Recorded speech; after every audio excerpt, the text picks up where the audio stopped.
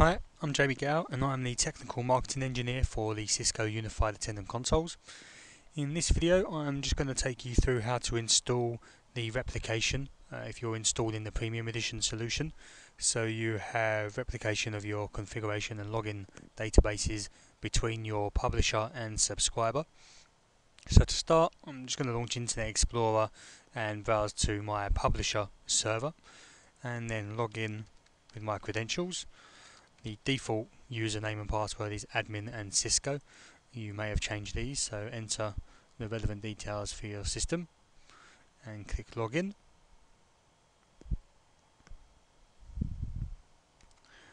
Once it's logged in, I'm just going to go up to the navigation links at the top right hand corner and select on Cisco Unified Replication and click go.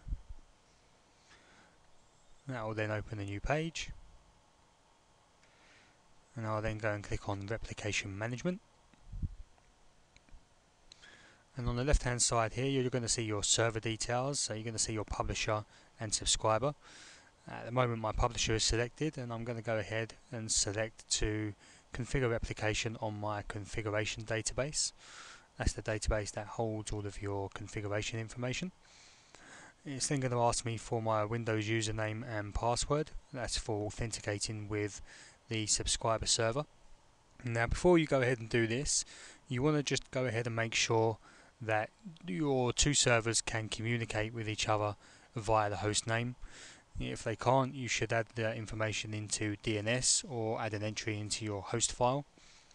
And then the other thing that you should check is you need to make sure that the time on both the servers match each other. If they're a few minutes apart, then you'll find once replication is installed and you're using the client software, if there is a failover scenario, the client will fail over to the subscriber correctly, but when it comes to reconnecting back to the publisher when it's back online, you'll get some issues. So like I say, make sure the time on the server are set to the same. So I'm just going to enter my username and password, and then I'm just going to go ahead and click on install replication. It's just going to give you this confirmation box. Are you sure you want to install?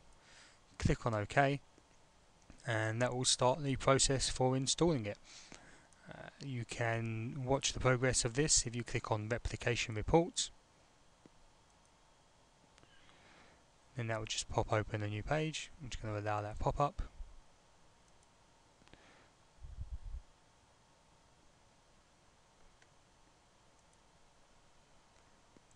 Always allow.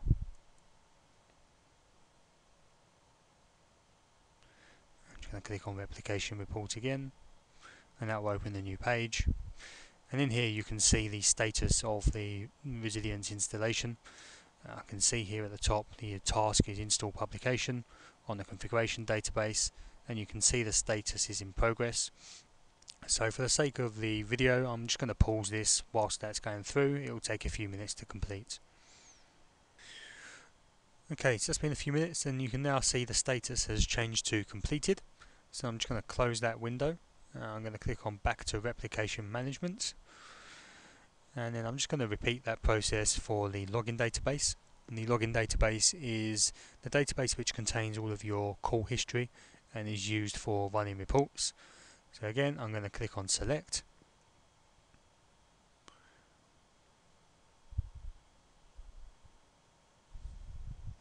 Once again, it's asking me for my username and password. Yes, remember the username from the previous entry, so I don't need to enter that again. Just type the password, install replication, and click OK. And then you'll see the information at the top saying that it's begun installation.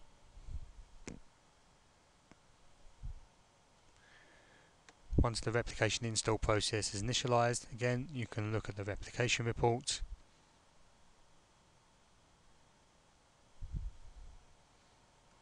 And once that page opens, again it's now at the top of the list installed in publication against the login database and is in progress. So once again, for the sake of the video, I'm just going to pause the recording whilst that completes. Okay, and you can now see in the status that that's changed to completed. So again, I'm just going to close that window, click on back to Replication Management, and I'm then going to need to select the subscriber server. and then I'm just going to need to repeat the same process again for the configuration database and login database. So click on select, enter the password, click install replication and OK to continue.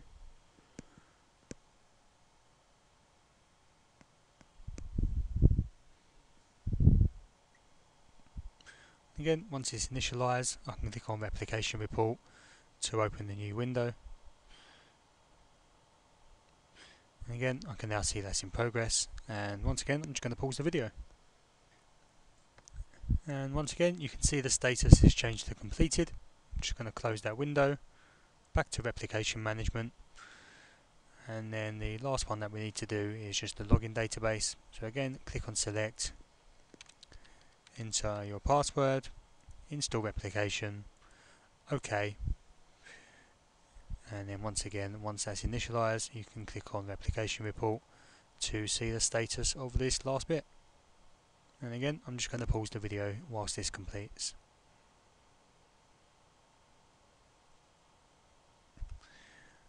And then once again, the status has changed to complete, and that's now the install of Replication completed.